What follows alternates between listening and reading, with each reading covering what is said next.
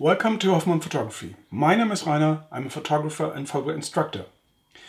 In this video I'll show you the classic landscape technique and why this technique is not at all limited to landscape images.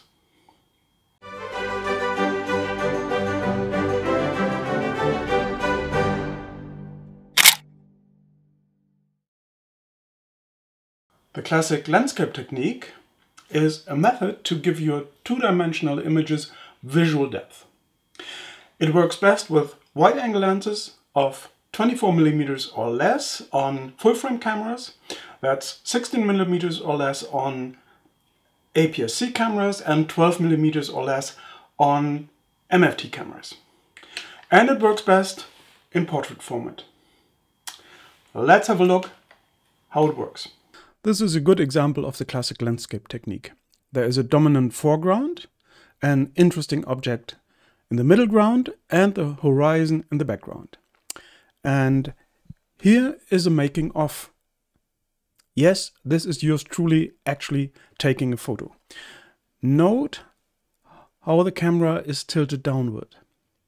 Thanks to the large angle of view of the 16mm lens on a full-frame camera, the rock crevice in the foreground, as well as the horizon and part of the sky are visible in the image.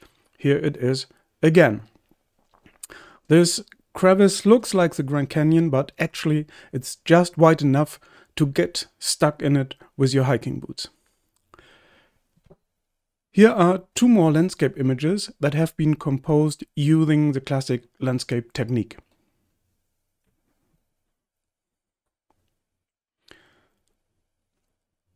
I said that the classic landscape technique works best in portrait format, but here is an example in landscape format. Same idea, foreground, middle ground, background, give the image visual depth.